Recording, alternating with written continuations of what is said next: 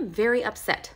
You always ask your mom to babysit and never me. Well, Linda, when we've asked you in the past, you're either not really available or you cancel on us at the last minute, so you're not that reliable.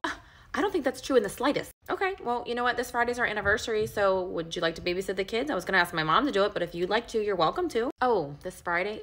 Let me check. Oh, I'm free this Friday. Yep, I'll be there at 6:30. Okay, please don't be late. We have reservations that were really hard to get, so we're really looking forward to it. Of course, I'll be there early with bells on. Okay, great. See you then. Brittany, this is Linda. I won't be able to babysit tonight after all. I'm just not feeling well. Linda, seriously? Come on. I knew this was going to happen. Well, at least I'm giving you notice, Brittany. It's 6 o'clock, Linda. My mom can't even get here in time now. We're going to have to cancel our reservation. Yeah, well, maybe some other time. Babe, I'm at the grocery store getting stuff for our night in. Do you need anything?